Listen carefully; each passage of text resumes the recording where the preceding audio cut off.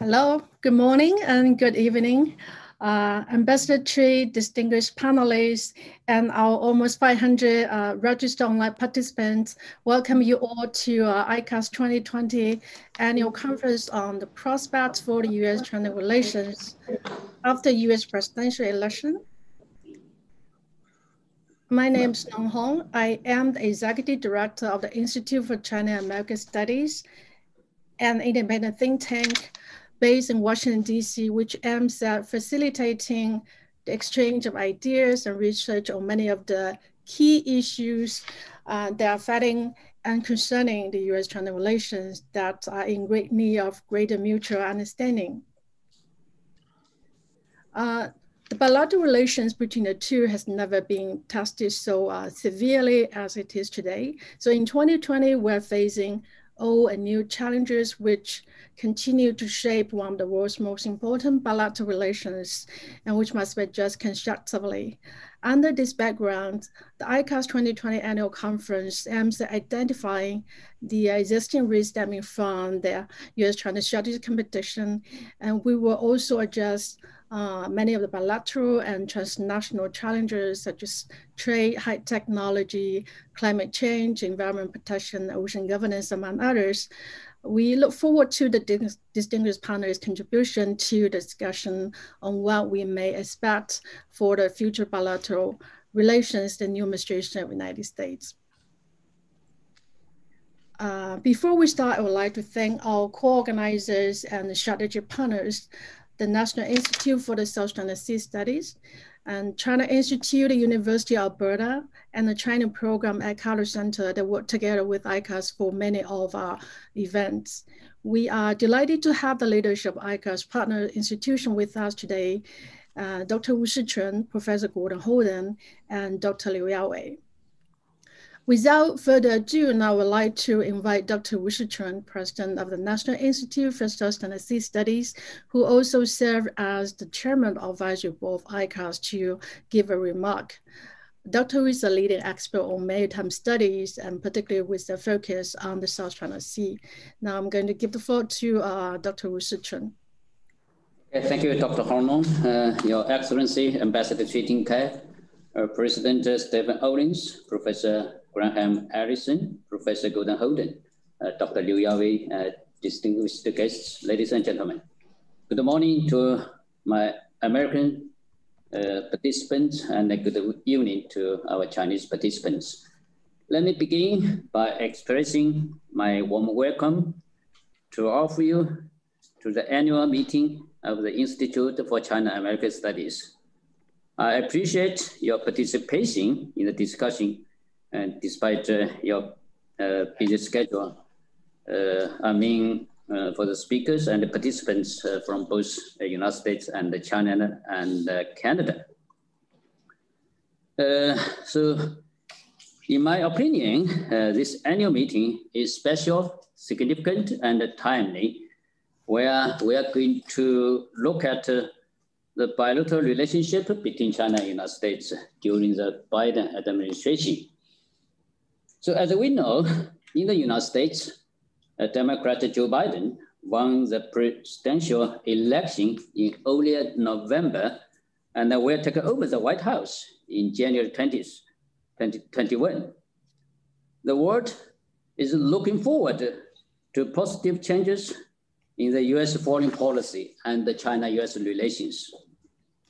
So over the past 4 years, the Trump administration unilateralist policies have left the international system established after World War II riddled with holes.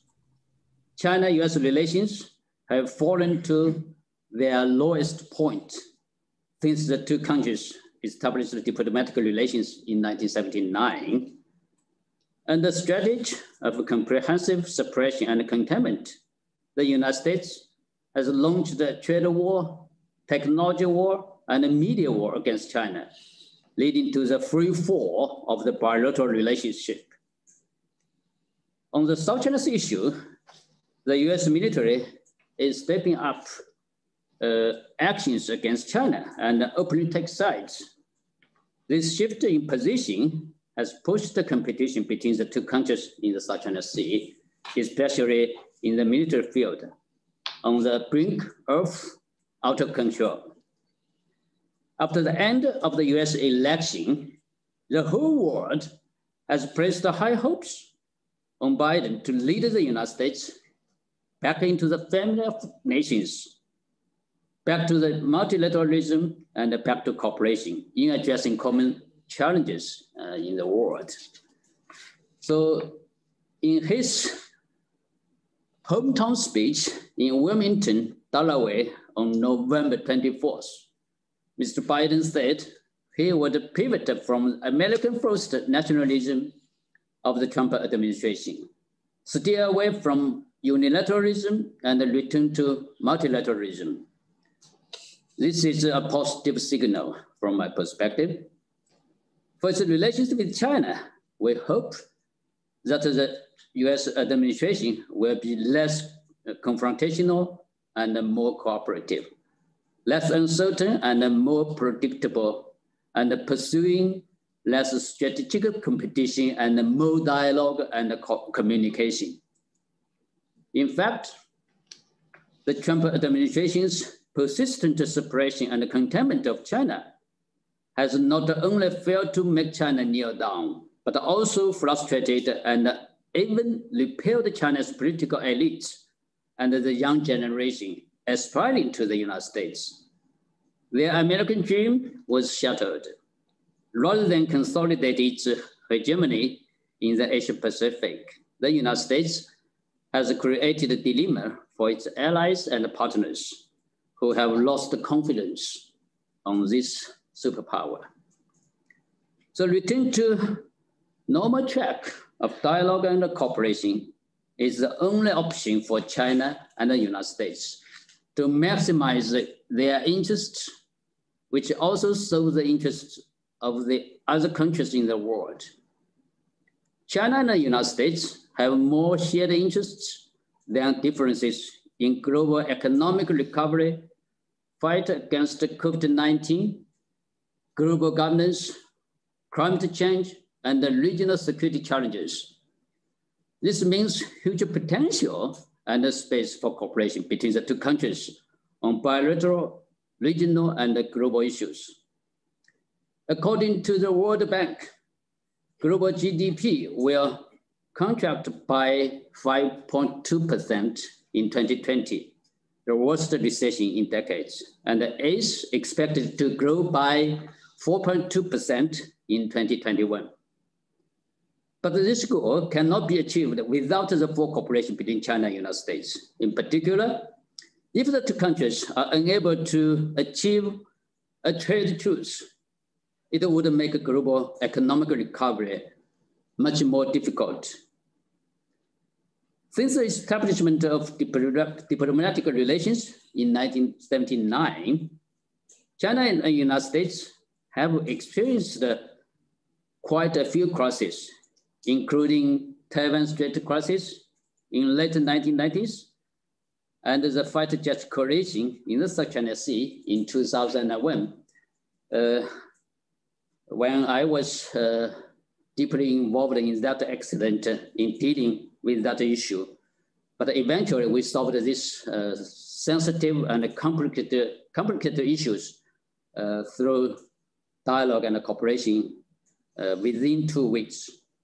So however, as long as the two sides could rebuild mutual trust and build a bilateral relationship based on dialogue and cooperation and mutual benefit, China and the United States, more often than not, have seized the new opportunities for development after new crisis.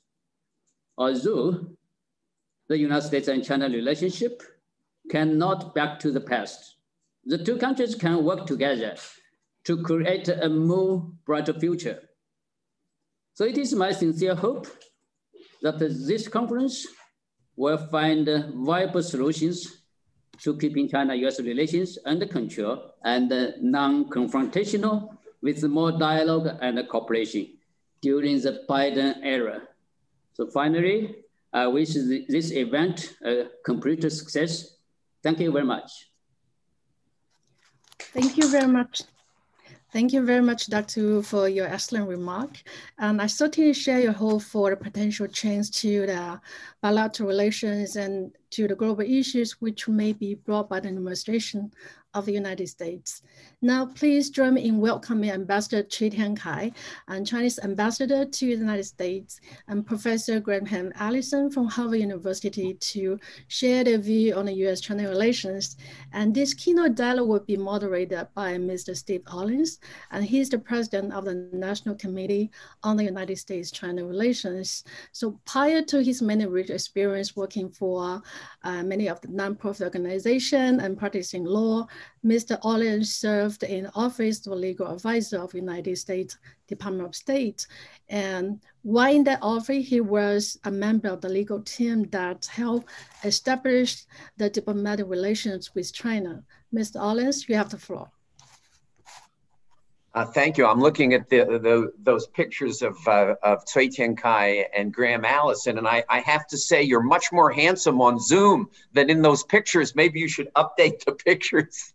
But it's wonderful to host two old friends for this incredibly important conference at this incredibly important time. I want to congratulate Hong Nong and Wu Shuquan on bringing together some of the great scholars in the United States on U.S.-China relations, and it's wonderful to have, to be able to sit through and hear this whole panel today, which is going to be very, very interesting and timely. I won't spend a lot of time introducing Ambassador Cui and Graham Allison, because if you're on this call and you don't know who they are, I'm not sure what you're doing on this call. They're two of the leading Ambassador Cui obviously is one of China's great diplomats. He has now been ambassador to the United States for the longest period of time as any Chinese ambassador. It's now 7 years. So congratulations on serving that long. And Graham Allison is one of the leading thinkers on kind of America's relationship with the world. Obviously was in the Defense Department and is the author of this wonderful book, which I keep by my side, Destined for War, ? Can American and China Escape the Thucydides Trap? So if you want to, I would like to actually start with that and ask first Ambassador Cui and then Dr. Allison, are we in the Thucydides trap? And what can we do if we are? What can we do to avoid it? And try to keep, because I want to make this a conversation, try to keep your answers to, 3-4 minutes, and then we can go on to the next question. Because I've got a list of 74 questions and only 40 minutes to ask each of them. Ambassador Cui? Well, thank you very much, Steve. And good morning and good evening to everybody. Let me first of all thank Dr. Wu Shuquan for his opening remarks, and thank Dr. Hong Nong for inviting all of us for today's event. I also want to wish everybody stay well and healthy for the holiday season. Now the year 2020 is about to end, and this has been a very unusual year, probably a turning point in history. To overcome the pandemic, restore global economic growth, protect people's livelihood are still pressing priorities. At the same time, we have to recognize that the pandemic is actually reinforcing and accelerating some fundamental trends in the world that had emerged long before COVID-19. And the pandemic has also brought into sharp focus some major challenges that the global community has to respond to together if we want to build a better future. There are already discussions about how a post-pandemic world will look like and what kind of a global governance we need for such a world. And it is clear that the post-pandemic world would not be stable and global governance would not be effective without sound and stable relations between China and the United States. Therefore, it is time for reflection on this consequential relationship. This is not because of so-called failures of the past. The development of China-US relations ever since Dr. Henry Kissinger's first visit almost 50 years ago has brought tremendous benefits to the two countries and the whole world. Our reflection is necessitated by the fast and complex changes in the world, which present us with great opportunities as well as high risks.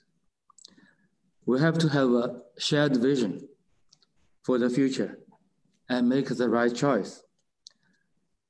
We owe it to the people of both countries and the global community to keep the relations on a constructive track towards agreed goals. For China, the choice is clear. China and the United States stand to gain from cooperation and lose from confrontation. Cooperation is the only right choice for both countries.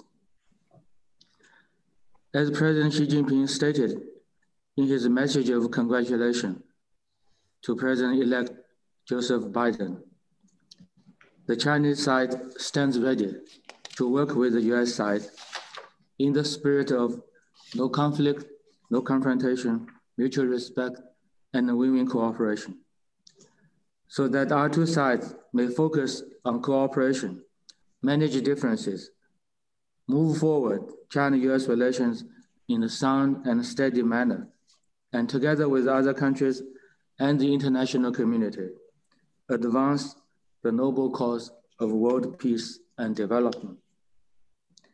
Now we are about to enter the third decade of the 21st century.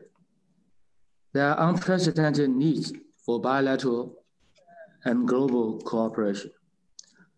Public health, climate change, a more inclusive and equitable process of globalization, advancement of science and technology that will improve the life of more people in more places, and so on and so forth. All these challenges call for enhanced international cooperation, including in particular, China and the United States working with each other, not decoupled from one another. Of course, there are always differences between the two countries. Many of them are part of the diversity of the world. None of them justifies confrontation and war, cold or hot. And with sufficient mutual respect and mutual understanding, we are capable of managing the differences so that they would not derail the entire relationship. A few years ago, my good friend, Professor Graham Allison, made a timely warning against the Thucydides trap. And he also quoted Shakespeare, that our destiny lies not in our stars, but in ourselves. So here again, nothing is written in stone. Everything depends on the choices we make. The zero-sum game is anachronistic. Attempts to incite distrust and even hatred among different nations and different civilizations are extremely irresponsible. Those who are obsessed with great power rivalries already have their feet in the trap. Indeed, we should, based on a clear understanding of the new realities of today's world, join hands to build a new type of international relations and a community of mankind for a shared future. The first and foremost thing we have to do to be on the right side of history, or to borrow Professor Allison's words, to bend the arc of history is to reject the outdated mindset. And the best way to avoid the trap is to open up a new path. This is the vision that we shall hold and a historical mission that we have to fulfill today. But are we up to it? So Steve, in response to your question, I raise another question. And thank you very much. I think it's a terrific opening. I think I'll let Graham speak now, but then I'd like to kind of take it from 30,000 feet down to specifically what that means. But let Graham speak first. Thank you very much. And let me thank the organizers and the participants for this session, both this morning and this evening. And to say what a pleasure it is to be with Steve, but especially also with the ambassador. Until the coronavirus disruption, I was in Washington about every week for the past 4 years. And one of the highlights of that was a continuing conversation with Ambassador Cui. I have teased him that not only is he the longest serving and most outstanding ambassador in Washington today, but that I believe that we're not going to see the end of his boss, Xi Jinping, for quite a long time. And I've urged and believe and hope that he'll stay ambassador as long as Xi Jinping remains the emperor. So I think that he may be with us for some time, and I'm looking for improvement in the climate, so I'll get a chance to come back and continue the conversation. So on the question, just to go to the heart of it, Steve, I think I agree very much with what Ambassador Cui said. The answer is yes, the US and China are locked in a classic Thucydidean rivalry. So if Thucydides were watching and were to make a comment on what he sees in the relationship today, he would say, these look like almost the classic version of a rising power threatening to displace a ruling power. And they seem to be accelerating along a path that should lead to the grandest coalition, grandest conflagration of all times. So on the other hand, I agree very much with his proposition that this is the hand that the parties have been dealt. And so the structural realities are what they are, but how they play this hand is up to them. So our destiny is not in our stars. There's no iron law of history that determines the outcome. It'll be the choices, wise or foolish, that parties make. So I think yes, we're in a Thucydidean dynamic, but I think actually as one of the folks who works directly for Xi Jinping said to me once when I was in Beijing, he said, why do you think Xi Jinping calls for this, quote, new form of great power relations? He said, because he got a pretty good idea what happens in the traditional old form of great power relations if parties just let history take its course.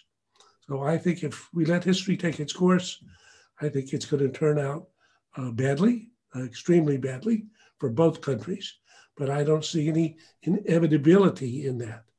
Now, this is extremely complicated for even us as academics or as policy advisors or policy makers, but especially for governments, because I now have come to think of it as having to pass F. Scott Fitzgerald, the Gatsby guy's test of a first-class mind.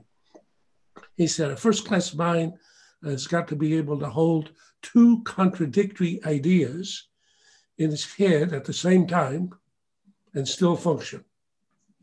So on the one hand, for sure, the US and China are going to be fierce Thucydidean rivals. And I think it's actually clear that if Xi Jinping's realizes his version of the China dream, in his lifetime, Beijing will displace the US from positions of leadership it's become accustomed to during an American century, and especially in his neighborhood. So unless China can be persuaded to constrain itself as it grows into its position as what will be the largest economy in the world, which it already is, the largest trading partner of everybody, which it already is, the manufacturing and the workshop of the world, which it already is. Indeed, the only big economy that'll be bigger at the end of 2020 than it was at the beginning. Everybody else is shrinking. So unless China can find a way to constrain the natural impulses, this will turn out badly. That's on the one hand. On the other hand, unless the US can be wise enough to cope with, coexist with a rising China, this will also turn out tragically. So I think the challenge is to try to hold these two competing ideas in our head at the same time. On the one hand, to be fierce rivals, which I think we will inevitably be, because I believe the US should be number one in everything. I'm very traditional, old-fashioned American in that regard, even though I know that China is now the largest economy in the world, measured by the best yardstick, PPP, that China is the biggest trading partner, that China is a fierce rival in the AI space, and so forth and so on. So that's happening. That's uncomfortable. That's life. At the same time, I'm conscious that unless the US and China find ways to cooperate in some new form of great power relations, some third-party incident like Taiwan or North Korea could drag us into a catastrophic war as surely as the assassination of the Archduke in 1914 brought all of the European powers to a tragic war. And secondly, and this is good news as the Biden administration takes office, Biden understands there's not only nuclear mutual assured destruction, which would be the outcome if the US and China ended up in a war, but there's also climate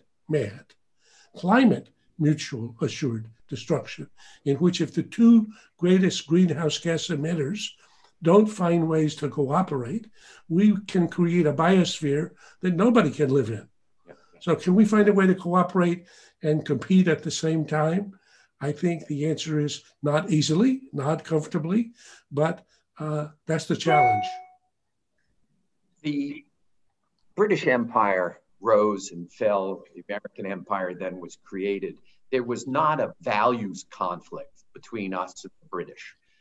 How does and President-elect Biden has talked about a values-based foreign policy.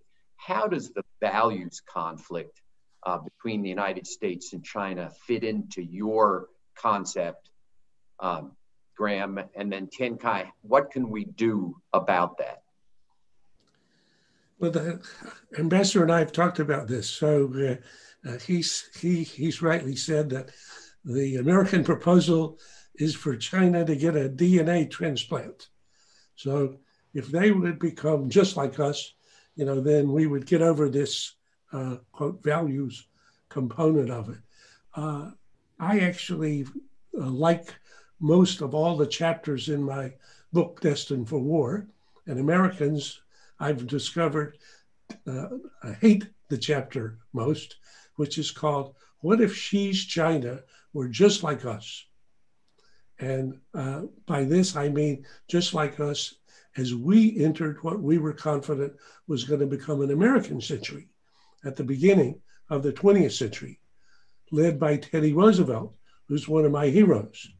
And if you look at what the US did in its relationship with Britain in the period between, let's say, when Teddy Roosevelt arrived in Washington in 1897, and when he left at the end of the first decade, the US behavior towards Britain would make what Xi Jinping has done so far seem mild. So I won't rehearse the details, which you're familiar with, but we threatened war with Britain as well as with Germany unless they backed off of a territorial dispute in Venezuela. We stole from Canada, which was the British colony at the time, the largest part of the fat tail of Alaska. And said, if you want to fight about it, be our guest. So I would say the values component of it is an element, but when I look at the dynamics of a Thucydidean rivalry and the last 500 years, you've had cases in which you had values conflicts, as well as cases in which you had values more closely aligned, but nonetheless were able to find a form of relations that didn't end in war, including with the Soviet Union and a Cold War, which is called war, but which actually was a metaphor.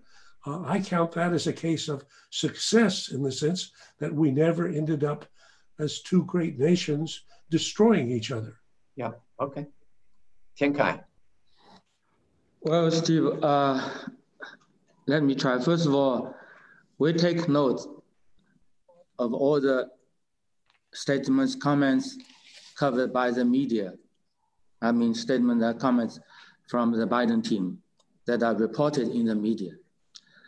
I guess at appropriate time and at appropriate level, some communication and policy coordination would have to be done.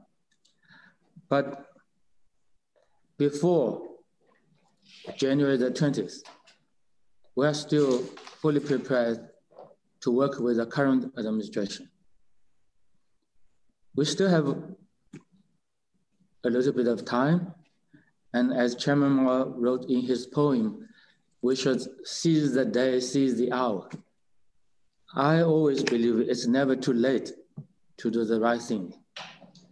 Now let me come back to the word values. I think that the word values in the English language is a very interesting, even puzzling one. It has some conceptual and abstract sense, but it could also mean something very concrete, very real, and very material. So sometimes things are done by some people in the name of the abstract values, but in fact, they are trying to advance their material values. I don't know whether my understanding of the word is correct or not, but very often people talk about so-called universal values. But frankly, if these values are just derived from any particular civilization without taking into account the values of other civilizations, I don't think that they are, or they could be called universal. And even so, in today's connected world, in a much globalized world today, there are common values, values held by people all over the world.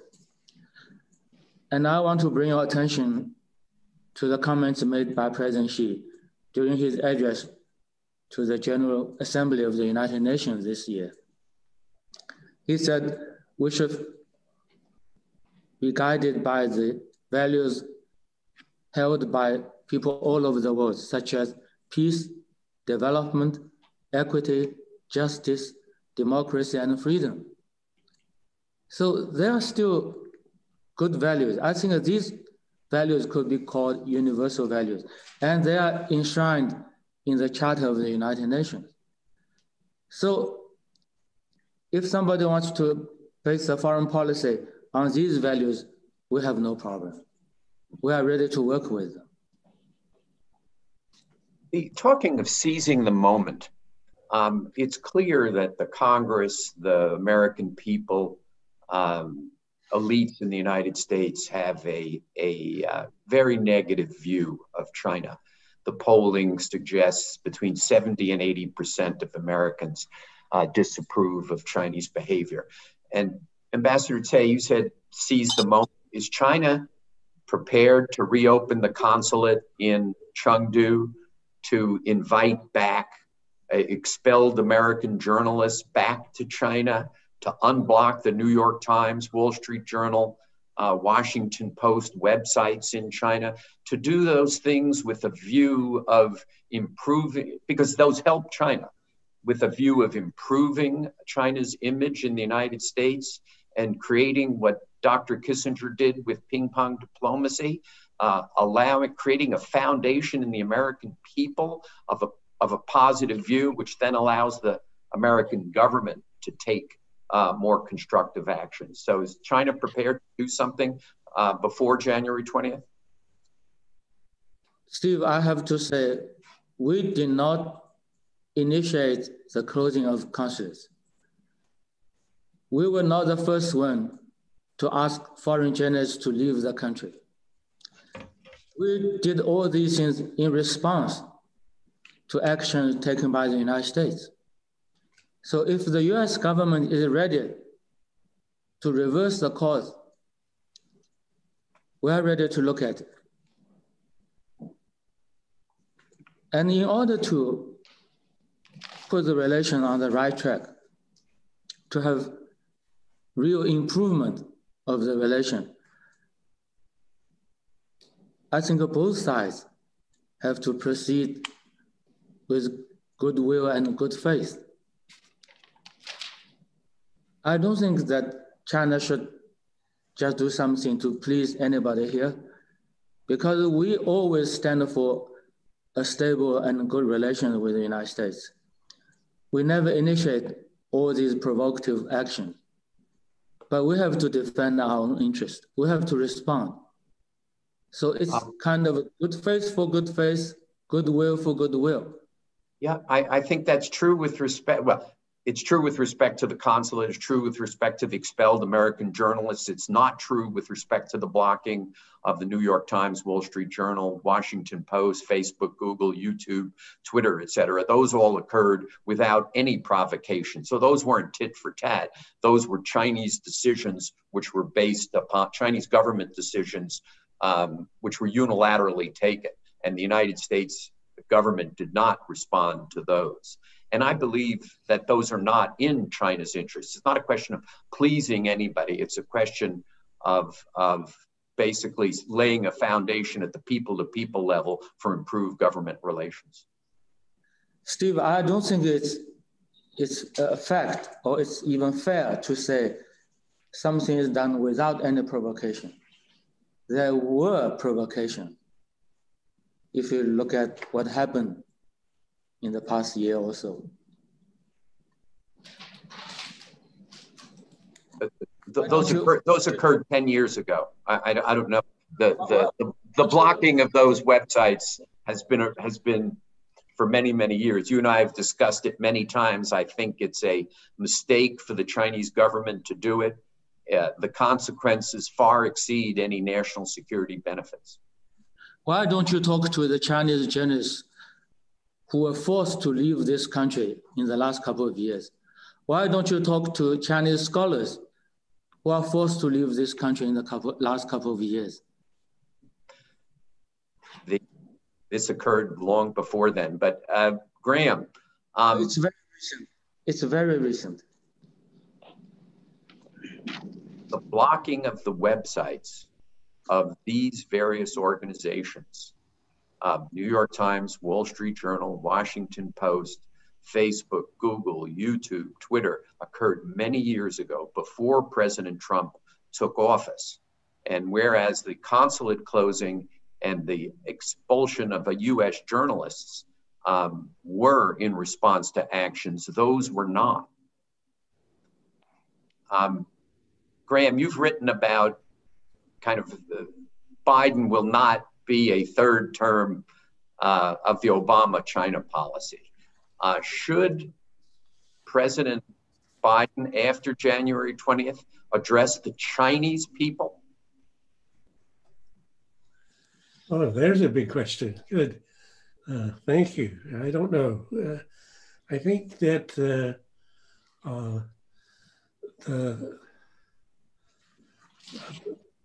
as he takes the oath of office, President Biden's going to inherit the most complex set of challenges any American president has seen for a long time. And most of those challenges are going to be right here at home, as he signaled very clearly. So he's going to have a huge agenda. When he gets to the China issue, because he can obviously walk and chew gum and juggle and do 5 other things at the same time. I mean, I think it's very important to remember that this is not a novice coming into a job that he's never seen before. This is a person very seasoned, very, very grounded, who has views that he's developed over a number of years. I think he will take some time to get his bearings and try to develop, as I think the ambassador said, some concepts that could actually provide a strategic rationale for a relationship with China, which will simultaneously be fiercely rivalrous, but also recognizing inherent necessity for thick cooperation.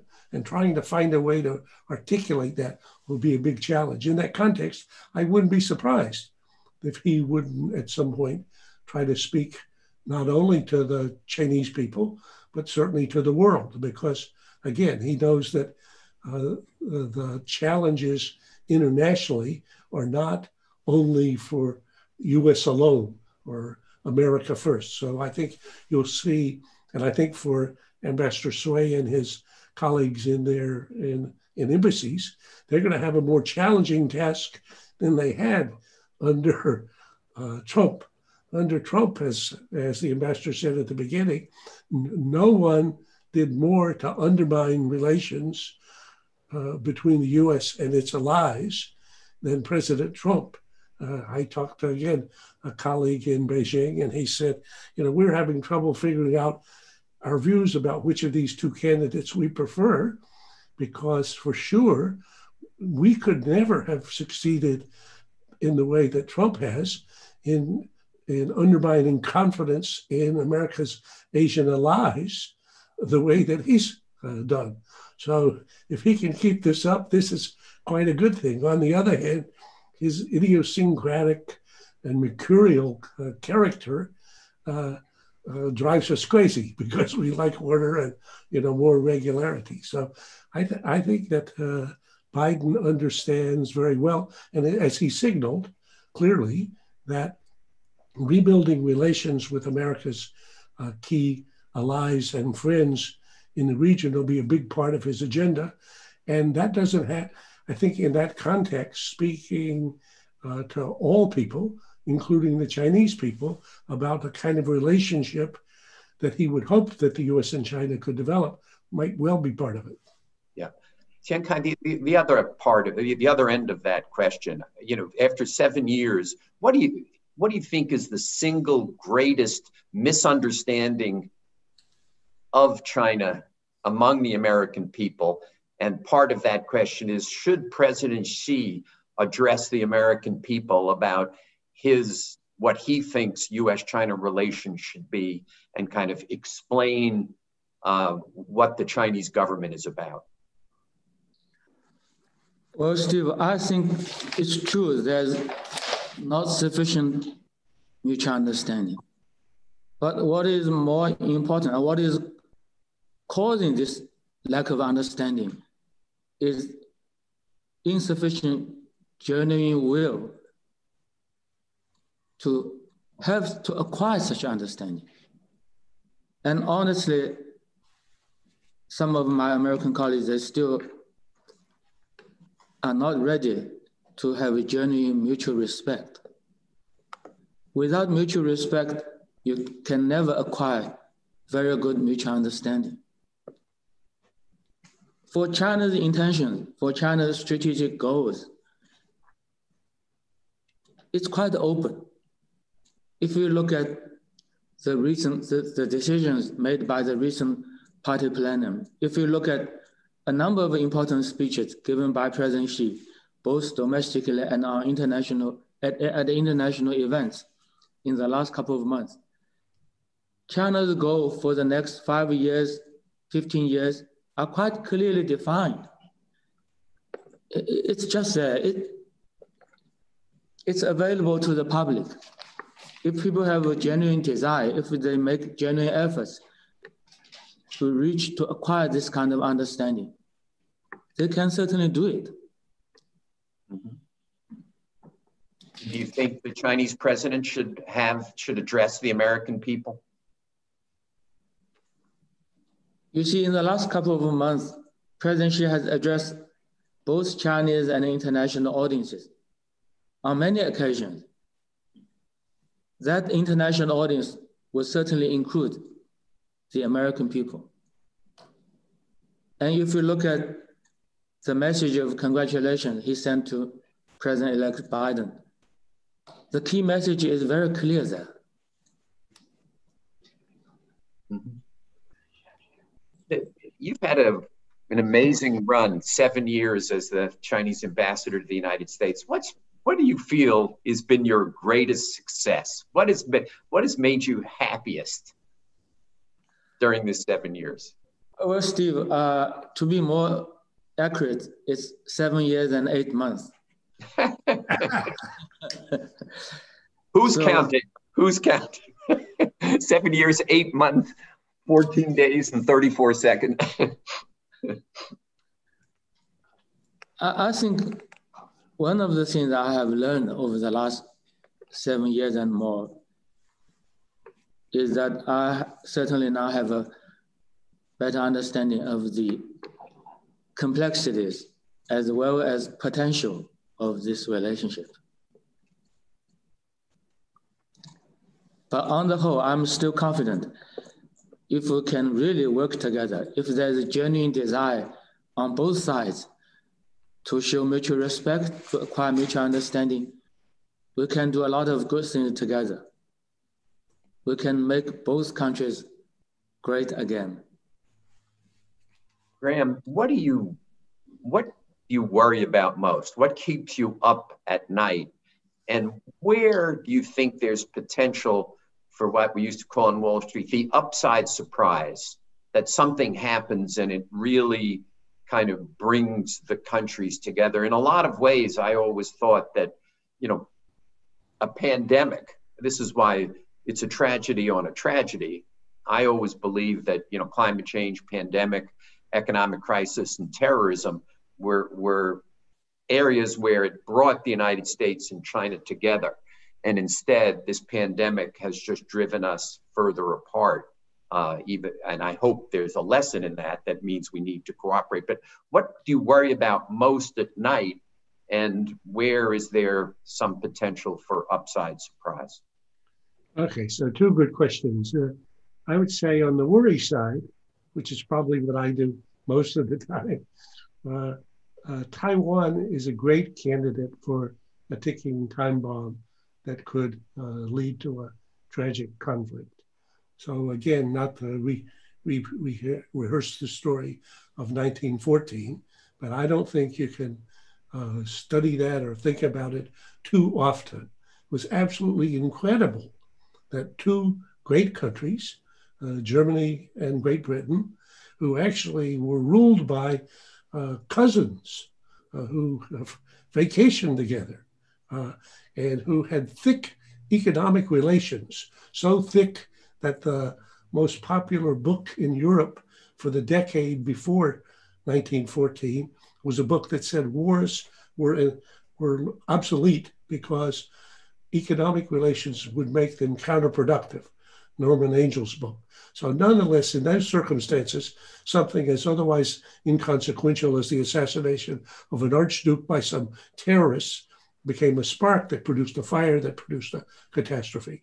So in Taiwan, the US and China have together for now 50 years managed through under some rubric of ambiguity, a degree of ambiguity, a successful run in which neither China nor Taiwan have ever seen such an extended period of prosperity, or the US, and peace, with a lot of discomfort and a few crises and difficulties, but nonetheless.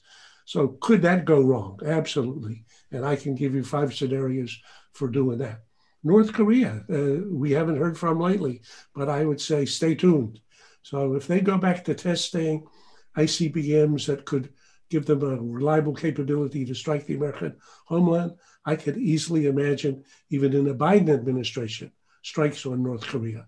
And then where do we go from there?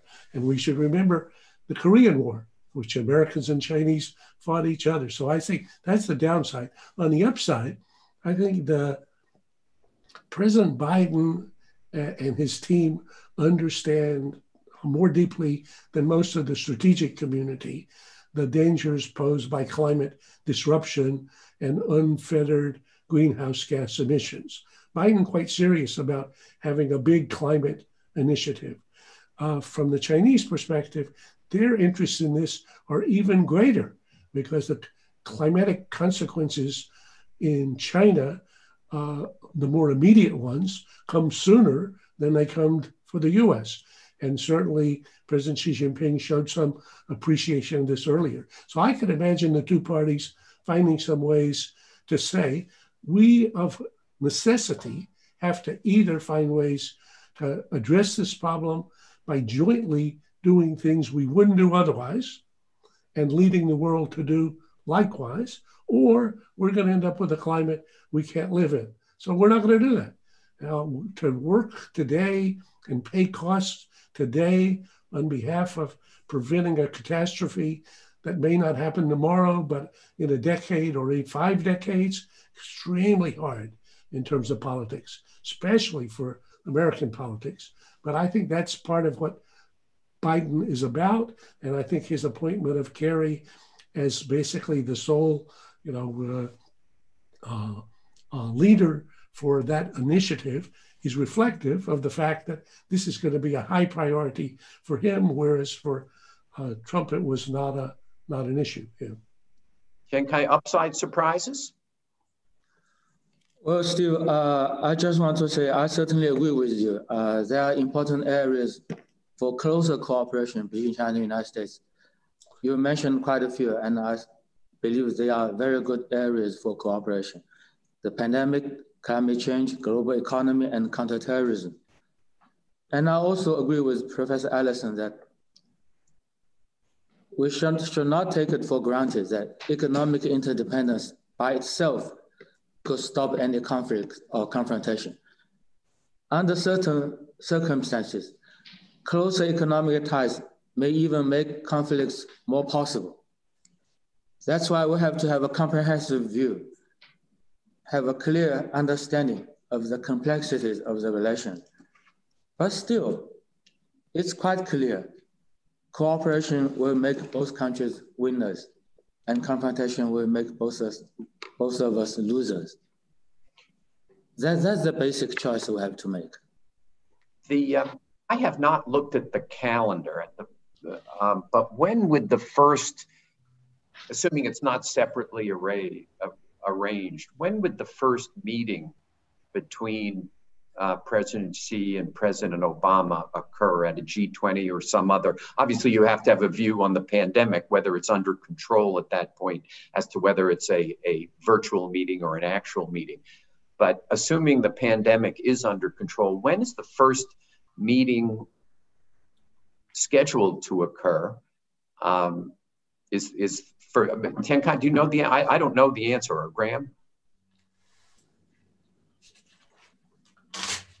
The only thing I've heard, Steve, and I'm sure you have too, is that at least one of the ideas that's been discussed is an early meeting, not yet called, of the G20 to talk about the response to the pandemic as the vaccines become available, because the current arrangement is one in which essentially, even though you've got a lot of fluffy talk at the G20 level and internationally about the rest of the world, each of the countries is pursuing its own vaccine first. But as vaccines roll out, which are now happening both in China and in the US, So you will in January be seeing this. I can imagine an early meeting of the G20, which could then be for a side comment. But still, I suspect it'll be some time before these will be face-to-face. Yeah. Tiankai, do you have a view on that and a view of the value of such a meeting early on, or should, President Biden has talked about, in fact, in an interview he gave to the New York Times to Tom Friedman, talks about getting our alliances in order, what Graham referred to, rebuilding kind of American alliances and our relationships with our friends around the world, so we have a unified view on our policy towards China, that it is not the unilateral view, not America first, but America alone in its policies. So my expectation is actually it will be quite a while before there is a arrangement for a independent, separate meeting between Presidents Biden and Xi. Obviously, there's no president in American history who has spent this amount of time, which I believe is 28 hours individually, with President Xi, then President-elect Biden. Tiankai? Well, Steve, I think it may be too early to talk about schedules for our leaders next year. We have to see when and how the pandemic would be over, and whether they will be able to have face-to-face meetings at all these international events like G20. But I remember the first presidential meeting between President Xi and President Obama was at the Sunnylands. Within 3 months after President Xi was elected president, it was very early on. And the first presidential meeting between President Xi and President Trump was at Mar-a-Lago. Also, in the first few months of Trump presidency, I think such top-level communication and the working relationship they formed were extremely important and useful in guiding the relationship moving forward. And I have also read media reports that Mr. Biden might want to meet some of the US allies first, or even have a conference with them. Well, it's his own decision, of course. I think what is really important is not whether you have a unilateral policy or multilateral policy, whether you have a American policy toward China or you have a coordinated policy with your allies. What is really important is the nature of the policy. What kind of a policy you are going to adopt? If it's a policy of kind of containment or kind of forming a so-called united front against China, then whether it's unilateral or multilateral, the difference is only that if you are digging the trap yourself or you are digging the trap with your friends. It makes no real difference. Graham, do you want to respond to that, or should I? I think we agree, but maybe we disagree. So let me try to see where we may disagree. I think that you will see a fierce rivalry between the US and China yesterday, today, tomorrow, and for a long time, because I think the China dream foresees China as the predominant power in its neighborhood. And I think many Americans still believe that the arbiter of events in the South China Sea should be the American Navy, that the arbiter of events in the region should be the US, because that's a position we've enjoyed for now more than 7 decades since World War II.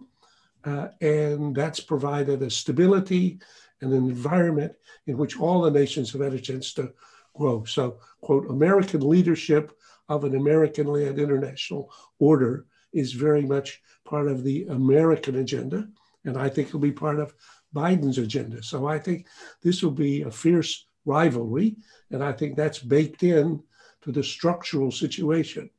I do not, though, think that's inconsistent with holding another idea, which seems contradictory in our head at the same time, which is that if that's the only thing we're doing, the prospect of our dying together catastrophically is very high. So we're condemned to coexist because the alternative is to co-destruct. And that means finding specific areas in which we have to cooperate deeply. So Taiwan is a good example. North Korea is a good example. Climate is a good example. Counterterrorism is a good example. But there's some of these that actually are so, mutual. For those of us who are old Cold Warriors, it was a long time getting our head around the idea that Ronald Reagan finally expressed best. He said, a nuclear war cannot be won and must therefore never be fought. So that means however much I want to compete with the evil empire, which Reagan certainly wanted to compete with, I cannot let this end in a war, because at the end of the war, I will have the war will have erased the US from the map. Yeah. So obviously that's not acceptable. So how to cooperate and compete at the same time, that I think is the challenge here. Yeah, I think Hung Nong is sending me a message. We need to wrap this up. I think Tiankai is absolutely right, and then incomplete. So right in the sense that it matters what the policy is, absolutely right. But from an American perspective, the unilateral policy is ineffective. And that if we have issues that we want to address with China, it should be on a multilateral basis. It should be. And that's what President-elect Biden is going to do, that it is going to be with our NATO allies. It is going to be with Japan, South Korea, with our friends. And China will need to, I think, adjust to dealing with a more united policy. If there are issues of like export restraints that the United States puts on its companies, if other countries don't do it, it's totally ineffective. So the business simply goes to the EU or Japan or South Korea. If we sanction Chinese companies, but other countries don't, it's pointless, it's ineffective. So I think from China's perspective, of course, it's the content of the policy. From the American perspective, it's the effectiveness of the policy, that those policies become much more effective. But absolutely right, it's what is the content going to be? And my hope is that it focuses on climate change, economic growth, pandemic relief and pandemic prevention, and counterterrorism, and that the conflicting aspects of the relationship we work on managing. Tiankai, you want to give some closing comments? Then. Well, Steve, I try to be quite brief. I know time is up. I think, first of all, we have to look at some of the questions at different levels. At one level, there are some fundamental trends in the world, like economic growth, the scientific and technological progress, and always the ongoing restructuring in the global economy, supply chain, and so on and so forth. These things are always there. They are more or less independent of whatever intention we might have as a country. And basically, any policy that is very much in line with these historical ties will succeed. Any policy that goes against these ties would fail. And at a different level is the national strategy, the national policy goals we set for ourselves. So I think we have to distinguish these two different things. And for China, our goal, our strategy is very clear.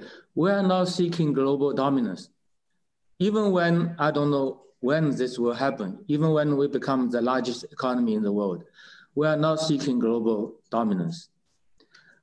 As President Xi said, we stand for a global community with a shared future. So I think maybe someday it will be inevitable that China will become the largest economy in the world because we have 4 times the population of the United States. Of course, in per capita terms, it may take a long, long time for us to catch up. But it does not mean confrontation would be inevitable when we become the #1 economy. They are things at different levels. Then Graham just mentioned a couple of issues. I think these issues are of a different nature. Taiwan is our core interest. What is at stake is China's unity and sovereignty. The Korean Peninsula is some international conflict we have been working together on and trying to find a solution. But of course, we can still find some common ground on both issues. For instance, peace and stability in the Taiwan Strait serves the interests of everybody, China, United States, and people in Taiwan. And peace and stability on the Korean Peninsula would also serve the interests of both countries and our other partners. So we may have, we may need more time to have more discussion on these issues. And I'm ready anytime you are ready. Then about Steve, what you said in the end, I think I have a question. What is the point to make the policy more effective if it is a wrong policy? Obviously, if our allies and we agree it's the right, and friends agree it's the right policy, then by definition, if we can all agree on it, it is by definition a right. May be wrong, but by definition it is a correct policy. And that, by the way, to the extent we need to bring in friends and allies to our policy, that serves as a constraint on the policy, that we can't. Some of the policies that have been adopted over the last 4 years would be difficult to persuade the EU, Japan, South Korea, and others to agree to. So actually it will function as a normalization of American policies towards China. So I would argue it's not a bad thing. It's actually it's a positive thing. Well, Steve, I'm afraid that you are overestimating some of the things. People are saying the China-US relationship cannot go back to the past. I think the same could be said about a number of other things, including, honestly, including your relation with some of your allies. But this is your business. Yeah, the President-elect Biden has put together a fabulous team. And each day we see more and more people. These are people who really understand the world, who understand diplomacy, who understand alliances, who understand, I mean, this will not be foreign policy by tweet. But it's... My advice for them is, I hope they will have a good understanding of today's China. And Steve, talking about... By the way, everyone is calling, whether it's Democrats, Republicans, the Biden administration, the soon-to-be Biden administration is calling for more understanding of China in the executive branch of the U.S. government. That we need to train more people in Chinese. We need to have more people who have lived in China and gone to work in the US government. So there's actually a consensus in America that we do need that. But let me let Graham close because we are... Maybe just one last word. You see, when Mr. Biden was vice president, he was very much involved in US relations with China. So I have heard him say more than once that sometimes unintended consequences could be worse than intended consequences. I think this is a piece of very wise advice. Thank you, Steve. Graham, any closing words? I think that given the time, I won't try to comment on the various items, only to say, I think the question whether President Biden and his team can hold two contradictory ideas in their head at the same time and still function is the question for them. And I'm quite heartened by this. I think that if any US administration were to be able to do that, I think it's somebody like Biden who's so grounded and seasoned and has seen so much of this, and indeed is a proud old Cold War veteran. So he's seen a rivalry which ended up not having a catastrophic war. And he's, as you said before, Steve, spent a lot of time with Xi Jinping and has a great deal of respect for him. I think from the Chinese perspective, it'll become even harder because as a nation is growing as rapidly as China has and is being restored to what Chinese regard as their rightful place from which they were displaced, the normal tendencies of a rising power are obvious in its behavior, in its attitudes, in its understanding. So I think, again, Xi Jinping has shown himself to be a wise leader. I think in this formulation of the call for a new form of great power relations, he's got a good banner. And I think it'll be interesting to see whether the content of that could be one in which you could, in effect, say that also passes Fitzgerald's test of a first-class mind, holding these two very uncomfortably contradictory ideas in our head at the same time and still functioning. So I'm optimistic. This has been a fabulous panel. I can't thank both of you enough for this. Can't thank Hong Nong and Wu Shichen enough for allowing me to moderate this.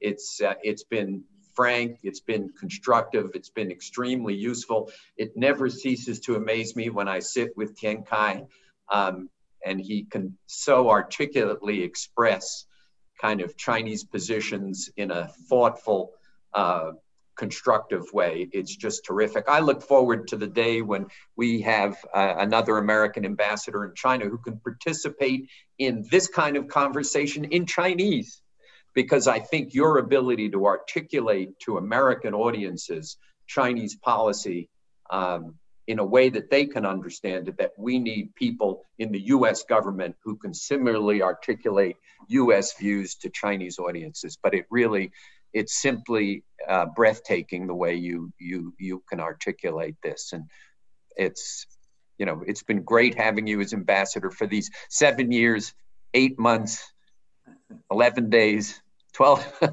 but it's terrific. And Hong Nong, thank you all. And we hope we played a great foundation. He's not going to be allowed to leave until his boss leaves. Okay. Thank you. Hong Nong, thank you. Yeah, thank you very much, Ambassador Cui, Professor Allison, and President Mr. Orlins for setting such a great stage for the following discussion. I'm certainly inspired by a very candid dialogue in understanding the challenges and the potential opportunities for the bilateral relations from both policy and academic perspective.